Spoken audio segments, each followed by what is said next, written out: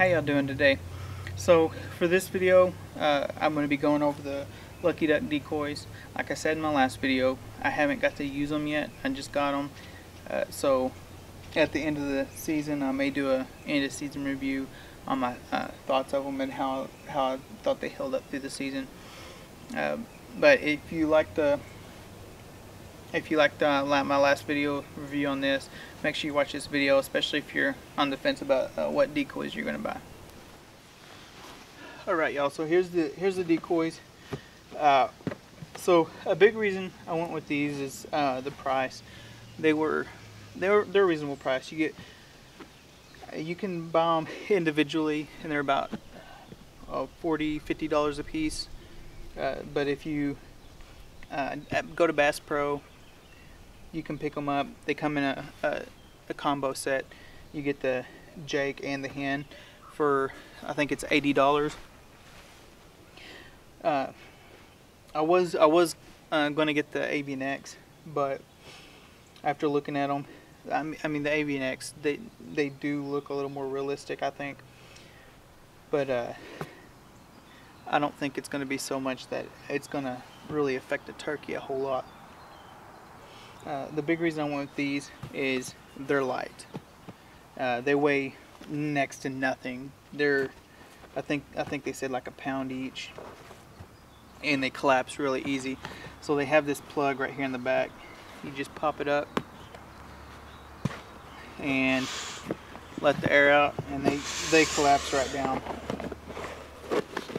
They collapse right down to nothing. You can put them in your vest and take them and go real fast. And then when it comes time to blow them up, you just, like blowing up a balloon, you just blow air into it.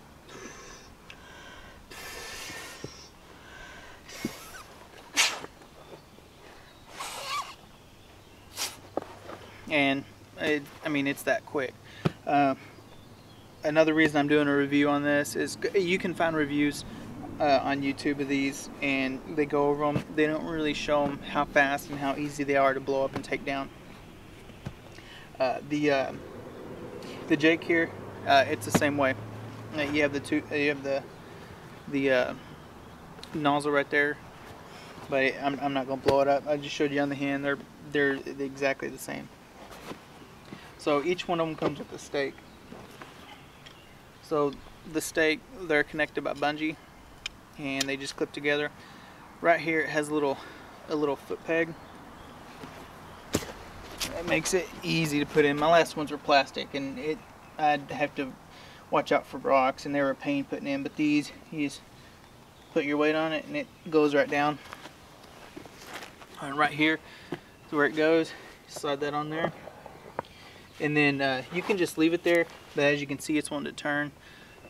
Gravity, the wind, whichever way it's leaning. But down here, that's what they have, that hook. You take the and there's a bungee strap attached. You just take that, clip it down there, and it ain't moving. It may move a little bit, but once you get it set in how you want it, it'll pretty well stay. So there's that. Hen the same way. Another reason I got this. So with Avian X, with all the other decoys, you have to buy. You're buying a quarter strut Jake, half strut Jake. You're buying either a breeder hen, a lookout hen. You're paying for one decoy, and you're paying a higher price for it. So this one, what I like about this, you take this hen, let a little bit of air out of it, just collapse in the bottom right there. And you can set it up to where it looks good, especially in leaves. And you can set it up as like a hen that's ready to breed. But I mean, that's not perfect right there, but you can set it up how you want to. And right there you got two decoys right there. You got a breeding hen, and then you just got a regular hen. So that's why I really like these and why I'm looking forward to them. So My other ones, the old ones I have, they were cheap ones from like Walmart or somewhere. They have the hole in them and they collapse while they're sitting out there. And I wanted one that's inflatable, so it don't do that. So what I don't like about these, so the hen, after about 10 minutes, she's starting to kind of go. She's about like that. I mean, I know I just didn't just blow air into her, but that's about what she's like. The good thing about it is, even though, like, so you get these spots right here that's kind of caved in, but it's so little that it's not even noticeable. Turkey ain't gonna know that. So even though she don't hold air completely, she still holds her shape. And so there was a spot on the tail. You can still see it a little bit. It's little damp from where it was packaged. It was worse, so you don't even know it's there unless you're looking at it. It was a pretty bad dent, but what I did to fix that is I just she don't hold air real tight, but she'll hold it long enough that I can fix that. I blew air into it, got her pretty tight, and I ran hot water over it for about 10 minutes. It probably would have got it all the way out if it was probably more like 5 minutes. Probably would have got it all the way out if I would have done it for like 15 minutes or so, but it got it most of the way out. And it's the same way with this Jake right here. Oh, I forgot to undo the bungee. So he had right there, you cannot tell at all, but there was like a little bit of a crease and wrinkle right there, and it didn't look good. It wasn't horrible, but I wasn't happy with it. But same thing, aired him up tight, ran hot water over him, and it came out most of the way.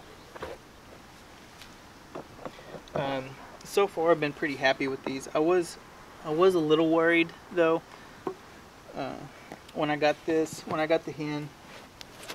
The stake would only go a few inches and stick. I had a hard time pulling it out, had a hard time putting it back in. I shined a light down in the tube. So what there is, you see a screw up there. So with these Lucky Duck decoys, there's a sleeve that runs through them that the stake goes into. And looking into it, I could see that sleeve was twisted, and that sleeve being twisted, it kinked it off to where the stake wouldn't go through. And I was getting frustrated. I mean, I just bought a new decoy and the hen wasn't working. I got to messing with it and looked and noticed that looked like it was two separate pieces. So I got to messing with it. This part right here is like a cap, and it'll unscrew.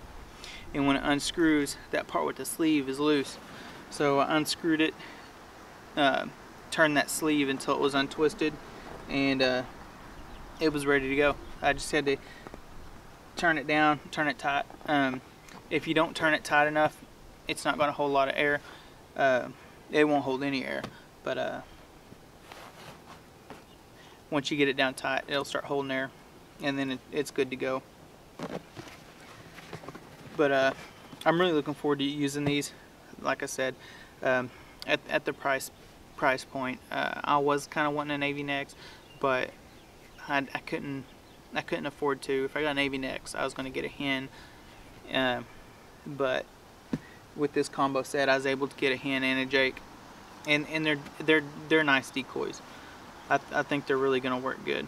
Like I said, I haven't got to use them yet, but I think they're going to do what they're designed to do. But and the other thing, like I said, they're light, next to nothing. I was looking at reviews and stuff, and I want to say the Avian X. I'm not real sure on it. I want to say they were saying it was around 5 pounds or so.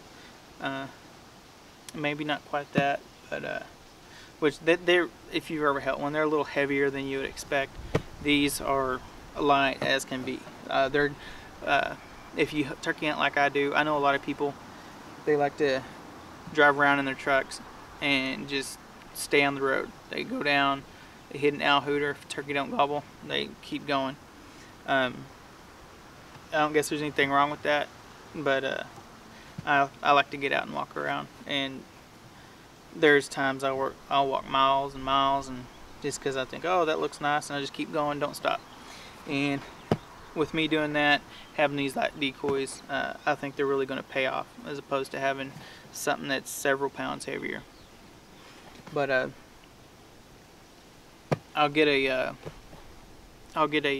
end of season review hopefully on these, let you know what I thought about carrying them around, setting them up, if let you know if I had any turkeys come in on them, and but hopefully this initial review of them kind of gives you an idea, and might help you decide on whether or not you want to get these. But anyways, y'all have a good day.